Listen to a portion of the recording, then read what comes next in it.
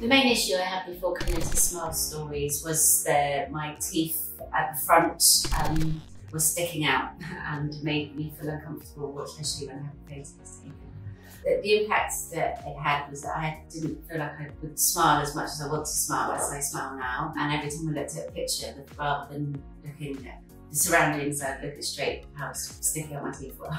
The specific time that I thought enough was the last, where I went on Velocity and in Wales, and the picture of me coming down the mountain, all I could see was my teeth sticking out. The reason I chose Smile Stories is that you can highly recommend it from friends. I've been thinking about having Invisalign for about 20 years.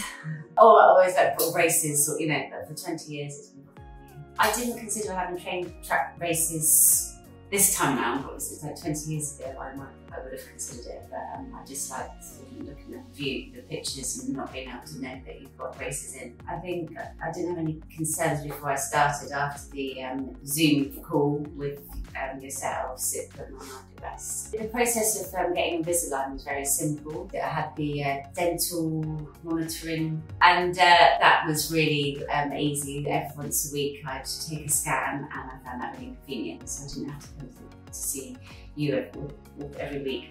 Just send you a picture. Well, the whole team, customer services at Smile Stories is amazing. You feel part of the family here, and it's very nice. Since after finishing my Invisalign, the amount of people that have said, "Wow, Marie, your teeth look amazing," and just generally makes me feel a lot happier and just a lot more of a smiley person. Absolutely best investment ever. I'm so pleased. I've recently had my friend Hannah call me. I think they're completing now, and I really pushed her to do it.